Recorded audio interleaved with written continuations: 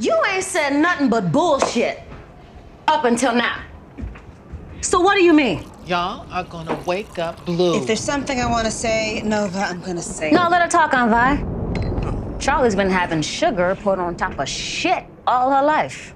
My life? My life is anything but sugar-coated.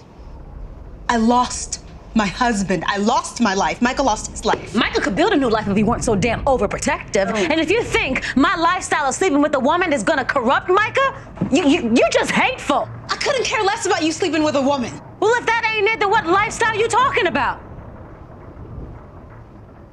You're not a mother. You grow weed. And you smoke that weed with me, now what?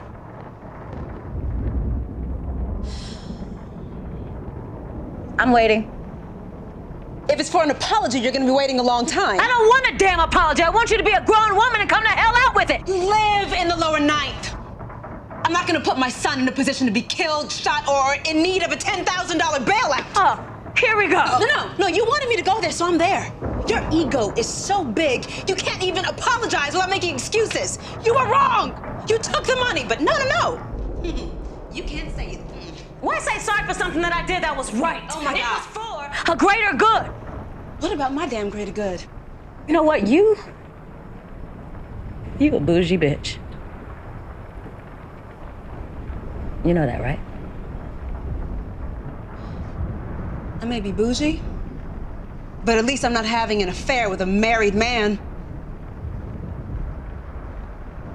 I actually value marriage, even if no one else in my life does, and I'm not gonna have my son be stuck again in a house where people who claim to love one another disrespect each other and break their promises. You wanna live foul?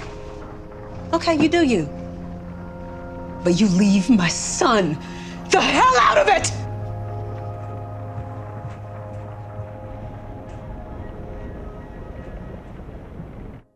Subscribe to the OWN channel today, and we'll see you on YouTube.